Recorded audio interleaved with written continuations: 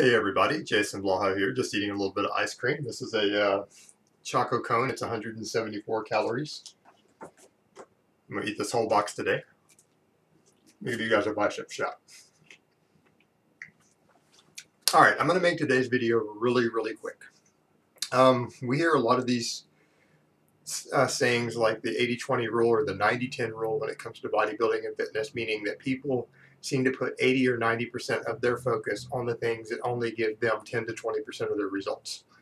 And nutrition is just like any other area there. So what are the two most important factors in your body composition nutritionally? What aspects of your diet? And if you have to narrow it down, which two factors give you 90% of your progress in terms of changes in body composition? And those two factors are protein intake and calories.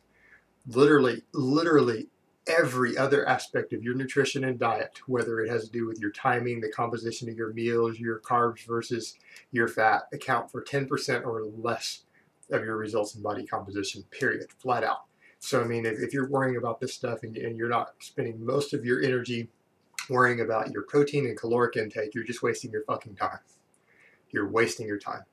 And I would actually go so far as to say that it's 99% of your results, other than if I do that, there's going to be some dumbass who thinks that means that he can eat a completely unbalanced diet and either cut out all fat or all carbs, or that he can just go on a diet of pure whey protein and table sugar that's completely micronutrient void and not even take any vitamins.